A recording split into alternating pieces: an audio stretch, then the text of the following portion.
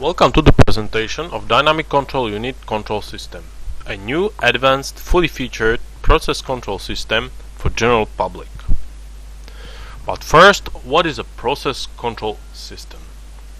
Process control system is a hardware-software technology setup that performs automatic control of a technological process. In the heart of any control system is a real-time controller. Real-time controller is connected to sensors, valves, dampers or any other actuators acting and measuring a controlled technological process. On the other side, a real-time controller can be connected to some human-machine interface. And then we have to have a PC or computer on which we do a design and programming of our real-time controller. In case of simple process control system or embedded control system, the entire control system consists of only real-time controller, some simple human-machine interface, and a computer for designing that, but this one is not connected permanently. In case of complex industrial process control system, situation is slightly different.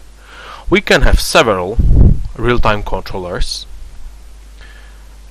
We have a control network that interconnects real-time controller with different kinds of displaying or data storage or designing devices.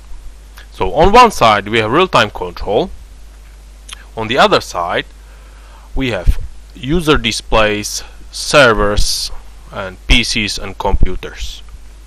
This side of the control network has the following tasks: designing, monitoring, optimization of process, history recording, human-machine interface. Now the question is, why a new control system? On this complex picture we have on this side different kinds of control systems. We have a group of corporate, industrial and building control systems built by corporates. We have local industrial and building control systems. We have experimental and embedded control systems. And we distinguish also hobby electronics. On this side, we have main control system features. First, the most important control feature is process control requirements. How the control system satisfies history recording, visualization, alarms, schedules, inputs, outputs, hard real-time system. On this side we have how the system supports advanced control. Scientific computational platforms, dynamic simulators, advanced techniques. Here we have how much the control system use modern information technology. Modern means different kind of systems, latest versions of the systems, Windows, Linux, Macintosh, mini PCs, tablets, modern databases, open source software and so on. Finally, in this corner we have how the control system is available to general public in terms of hardware price, software price and availability on the market. If a normal person can buy this system on internet, for example. Why we have divided the control system features into these four zones. Process control requirements give us applicability of the control system, comfort for designer as well as user, reusability and design efficiency. Advanced control give us optimal and robust control performance. Also, we can do a complex process control and monitoring. If we use modern information technology, we have implementation flexibility. We can use low-cost hardware or high-performance expensive hardware. We have also cost efficiency. We can adapt to a particular project. We have high performance and we have permanent development of tools and softwares. General availability brings us wide use of advanced control system technology in all kinds of areas. So now, how the different groups of control systems satisfies these four elements. Corporate, industrial and building systems obviously on 100% satisfies process control requirements. They have complex tools for designing and for history recording visualizations. They have many different kind of functions. They support alarms, schedules, all kinds of inputs, outputs, and so on. On the other hand, modern information technology, the big industrial corporations don't care too much about that. Generally, they use only Windows, they use huge computers, servers, and they don't care much about tablets, mini PCs. They prefer to develop their own hardware solutions they can sell at high price. Also, advanced control.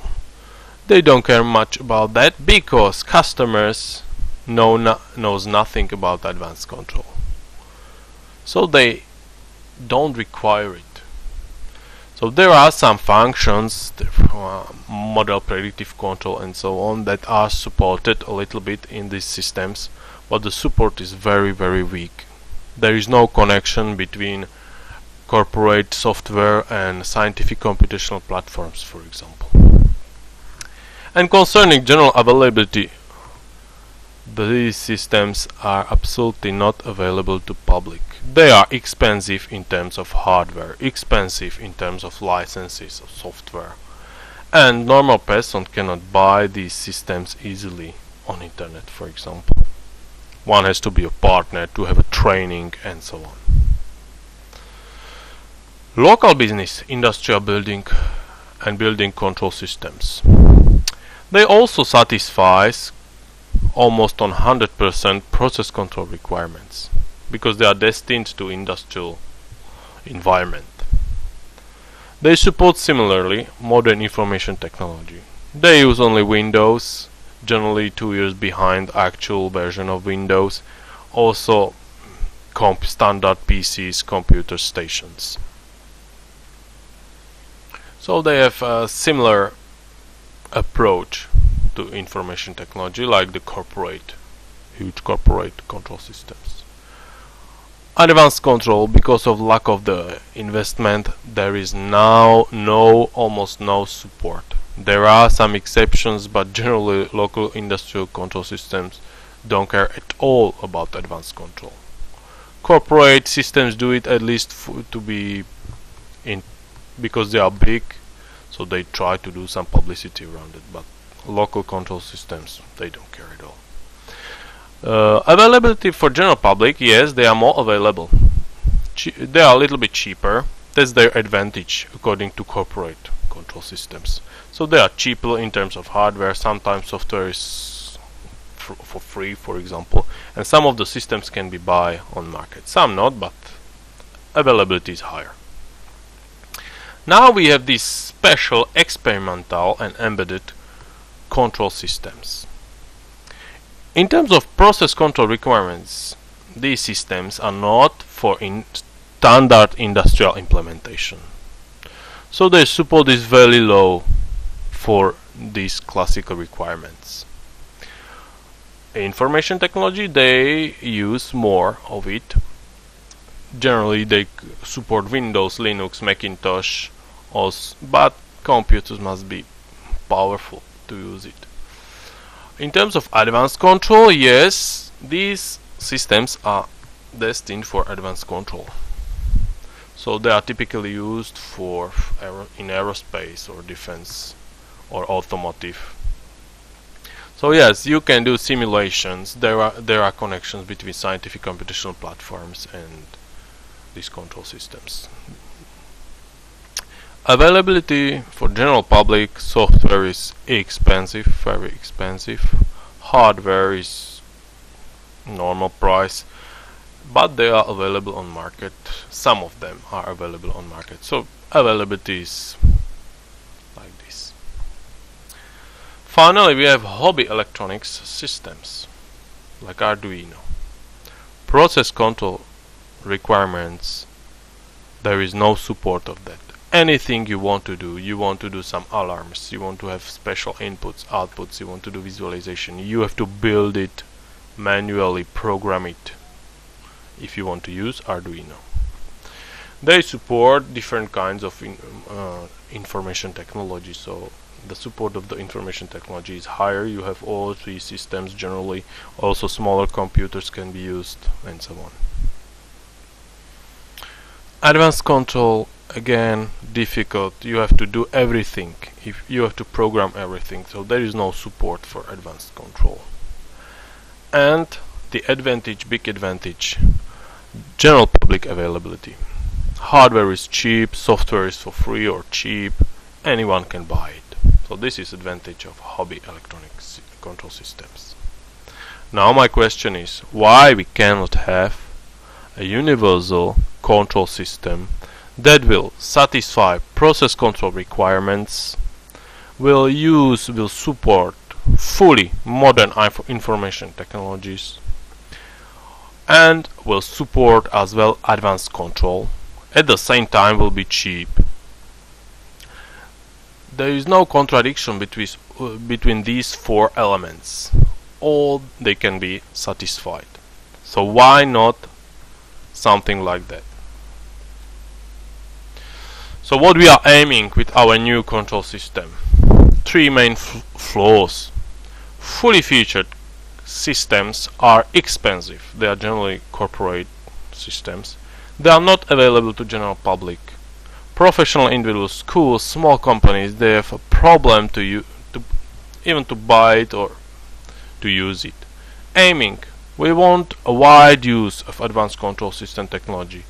So not only by big industrial concerns, but by big business, but use of advanced control system technology even in small cases, small businesses. Another flaw, poor or non-support of advanced control. There is no link to advanced control design software.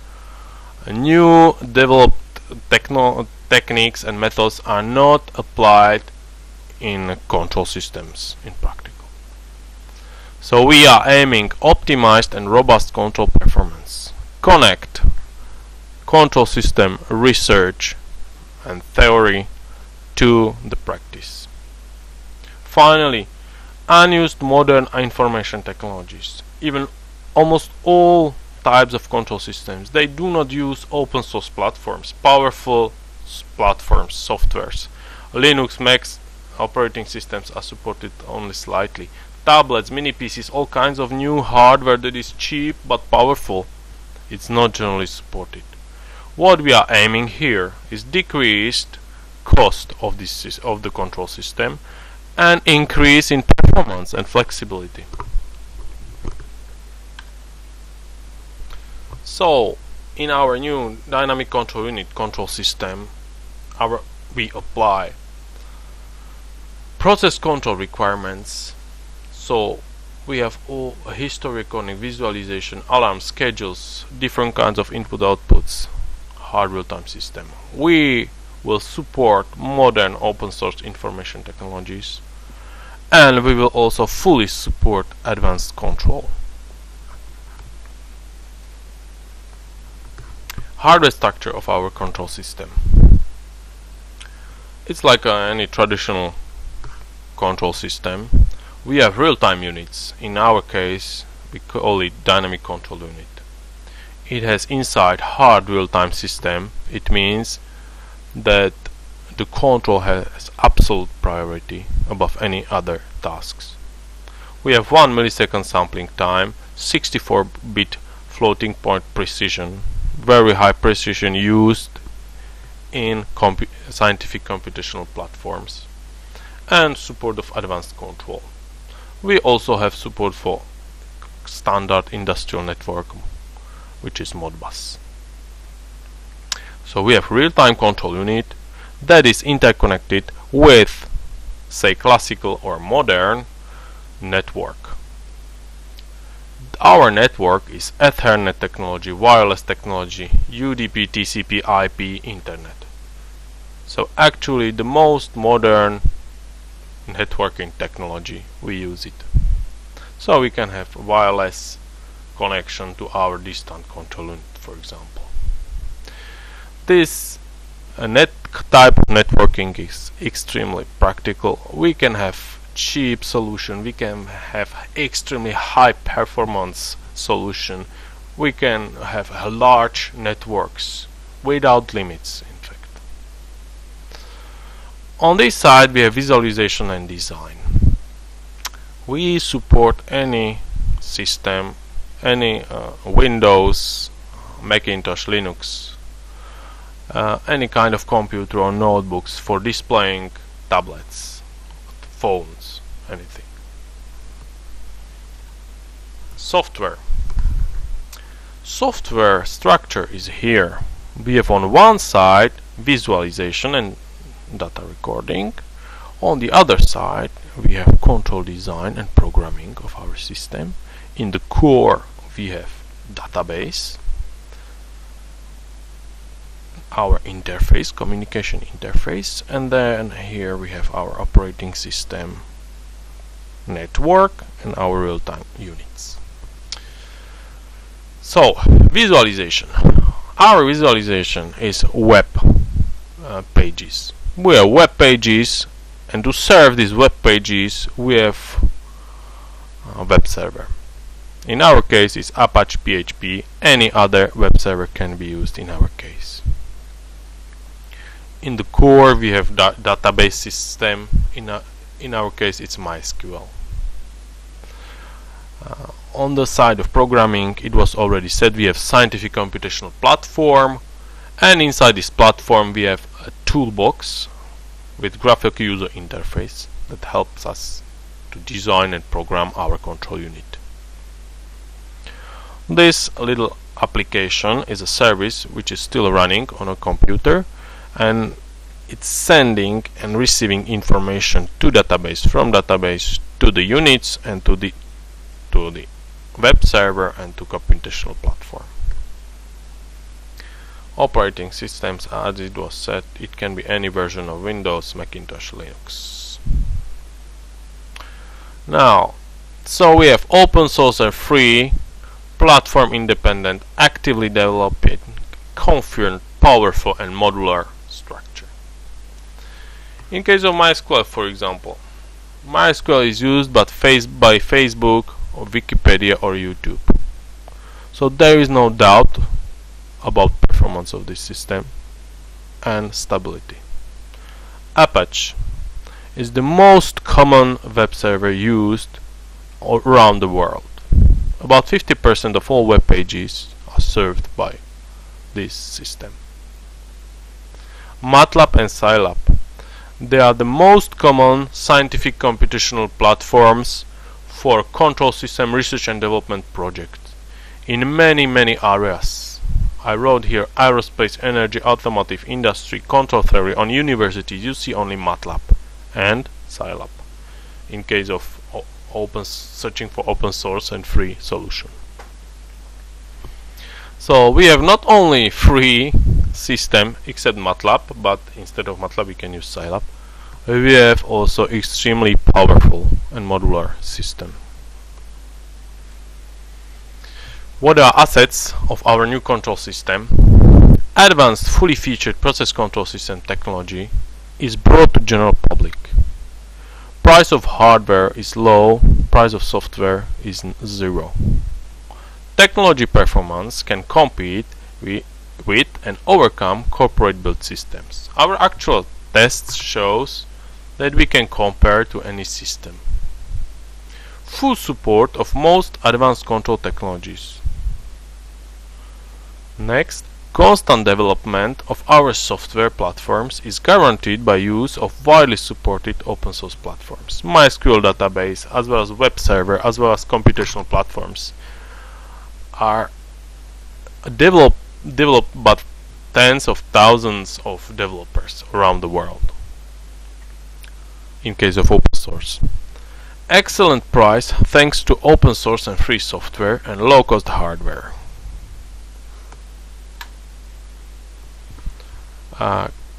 Application fields. Because the system is universal, it has as well low-cost solution is possible. We have also advanced control support, so we can use it in industry, research, building, education or hobby.